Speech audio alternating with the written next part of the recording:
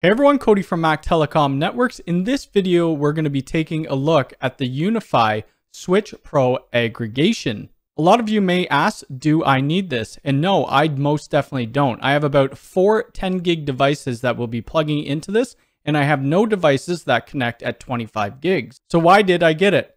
Well, I wanted it. I'll show you a closer look at the switch. We're going to rack the switch and then also connect it to my existing Unifi network. I have the smaller aggregation switch right now in place, but we'll be taking that out of my rack and putting this in. There's not going to be extensive testing with the speeds, but if you do want to check that out, Tom Lawrence from Lawrence Systems is doing a video on this switch, and he does have 25 gig devices. If you would like to hire me for network consulting, visit www.mactelecomnetworks.com. You can find us on Instagram at mactelecomnetworks. We also have a Discord channel and an Amazon storefront, and I'll put it in the description below. Like always, let's see what comes in the box, take a closer look at this switch, then we'll go through some specs. I'll show you a diagram of my topology, and then we'll get it racked, adopted into our controller. I've taken the Aggregation Switch Pro out of its original box, and then we have another smaller box. Let's open it up. On the inside, we could see this power cord, and I'm really liking the new power cords they come with. These are flexible power cords, and there is a locking mechanism on the back, and I'll show you that when we look at the switch. It comes with our hardware kit, and let's open that up. And Ubiquiti always does a good job with their packaging. We have some screws, we have some cage nuts, and then we have some other screws for our rack ears. If we weren't putting it in a rack, we have these 4 little feet. Next, we have our rack ears. And then it looks like it comes with a DAC cable. Let's get that taken out. So they include one 10 gigabit SFP Plus DAC cable. Now let's take a look at the switch. On the front of the switch, we have our 1.3 inch touchscreen. And then if we go lower down, we have our ports 1 to 28 that are 10 gigabit SFP+. The last 4 ports on the switch are 25 gig SFP 28 ports. You could also see we have our reset button in the bottom corner. On the back, we have our slot for our RPS, which we will be connecting, but not in this video. I have an RPS and that will be coming in a different video. And then we have 4 fans. At the very end, we have our power input port, and let's go ahead and put the power cable in so you could see the locking mechanism. On the power cable, we could see that there's a slot here, and then on the power input, we have this switch. If we click it to the right, we could see that there's a piece of metal that goes in, which will lock the power cable in. Here we have our power cable in, but this switch isn't turned to the right, so we could easily pull it out. Now let's push the lock in, and we shouldn't be able to pull the power cable out.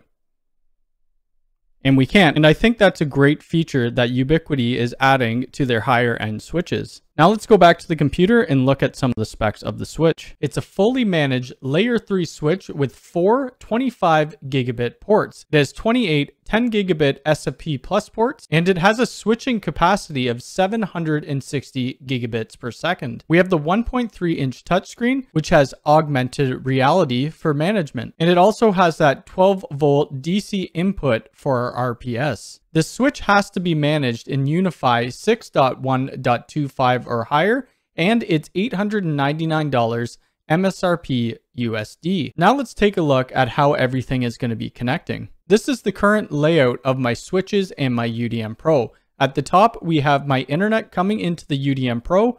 From the UDM Pro SFP Plus port, we're going into the Unifi aggregation switch. From there, we're going to all the other devices. I have a Unifi Enterprise 24 PoE. I have my UNVR. I have a 10 gigabit NAS. And then I have this Unifi 16 Lite PoE, which is connecting by 1 gigabit. So what we're going to do, we're going to take this switch out and we're going to replace it with our new aggregation switch. I'm hoping that the 25 gig links could go down to 10 gigabit. But if not, we'll just have to figure out some cable management. So let's go down, get the old aggregation switch unracked and the new one racked and cabled. Now we're at my network rack. The first thing we need to do, we need to take out the old switch. I've already started shutting it down. It's safe to power off, and we're going to take the switch out and then replace it with the new one. I'm not sure what I'm going to do with this old switch. Maybe I'll do a giveaway on a live stream. Let me know in the comments below. Let's start taking this out.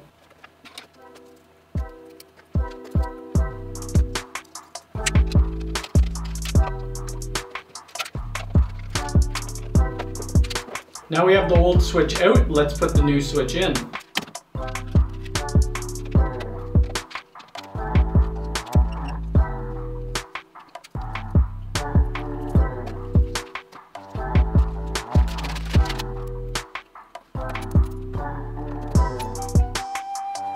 And the new Aggregation Switch Pro is now racked and cabled. So most of the ports I won't be using, but the ports I am, you can see they're all active. So it auto negotiated down from 25 to 10 or even 1 gig. Now let's go back up to the computer and we'll get this adopted. Now the switch is hooked up. We need to get this adopted into my network. So I'm going to click on devices and we could see the new Unifi Switch Aggregation Pro is pending adoption. I'll click on the switch and then we'll press adopt. While that switch is adopting, I'm going to go and unmanage the old switch aggregation. I'll click on the switch. We'll click on the config wheel and then we'll scroll down.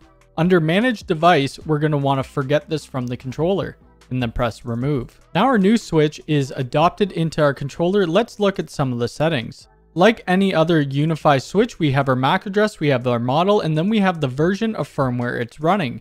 It's going to show us our IP address, the temperature of the switch. This switch has a temperature sensor, the fan level, the uptime, the memory usage, and the load average. If we click on our uplinks, this is going to show us where we're uplinking to. And this switch is uplinking to the SFP Plus port on the UDM Pro. If we look at our downlinks, we could see we have the USW Lite 16 PoE, and then we have my Unifi 6 switch, which is the enterprise switch. I also have my UNVR on the switch. It's not showing up right now, so we'll have to troubleshoot that later on. If we take a look at our clients, we could see the clients currently connected to the switch. And then we could take a look at our ports. So ports 1 to 28 are SFP Plus 10 gig ports. Let's click the edit pencil. This shows everything like any other normal port. We could change the name, we could change the switch port profile, and then we could go to profile overrides. Under the link speed, we have auto negotiation or 10 gigabit per second or 1 gigabit per second full duplex. Now let's take a look at a 25 gig port. So we'll scroll down to the bottom and the last 4 ports are capable of 25 gigabits per second. I'm going to click on the edit pencil and then I'm going to go to profile overrides. Here we have link speed and it's auto detect.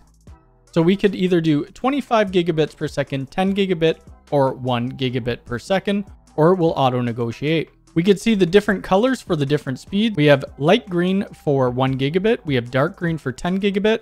And then we have this yellowish green for 25 gigabits per second. Under settings, we have the same thing as any other switch. We have our services, network, managed device, and then common settings. If we go to tools, we have a debug terminal, and then we could look at our stats, which is just our CPU and memory utilization. So that's it for me for this switch. Like I said, I don't really need it, but I really wanted it, and now it's a great addition to my Unifi network. If you guys have any questions about this switch, please leave it in the comments below. If you liked this video, please hit the thumbs up button. If you're new here, please subscribe and hit the bell icon.